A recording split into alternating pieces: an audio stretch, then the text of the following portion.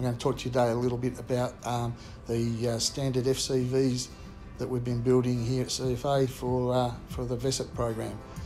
We've developed a concept of a modular body that can be moved from one chassis to another, rather than having a standard four-wheel drive ute with a tub and a canopy. We feel that a purpose-built body in the back is a better way of doing it. So we've developed that over a number of years through some consultation with brigades, and the plan is to roll out this standard FCV fit-out to brigades who are interested. It'll save the brigades having to project manage their own build, and provide them with an opportunity just to tick the box and order the vehicle. And the vehicle itself is built on a Ford Ranger four-wheel drive cab chassis. We've chosen a Ford Ranger with the 3.2 litre engine and the 6-speed automatic transmission.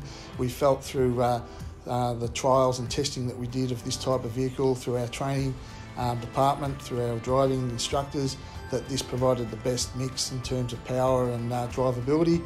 So we've got the Ford Ranger cab chassis.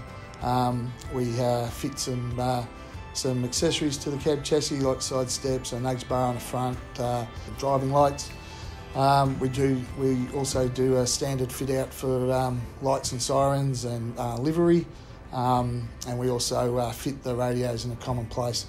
Then we build a purpose-built module on the back. We've actually designed this around the New South Wales Fire and Rescue Commander vehicles. So it's quite a large body, gives us quite a big volume, which will help brigades to fit out with the equipment that they feel necessary for that type of vehicle. We see this vehicle having an incident management role in terms of supporting level 1 incidents and incident management teams. So there's a few options in the back for the brigades. They can choose incident management equipment such as whiteboards and desks, desktops. They could also have a Engel fridge to store water and keep it cool.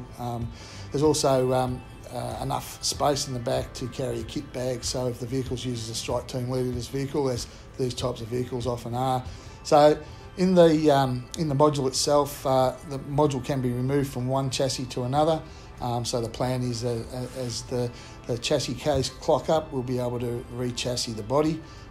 So all of the radios, most of the equipment is mounted in the body module itself, so it's easily disconnected, so that you can affect the changeover quite quickly, which will again reduce costs to brigades. We've taken delivery of the first one this week, so we plan on having the remaining 16 vehicles delivered to CFA prior to Christmas.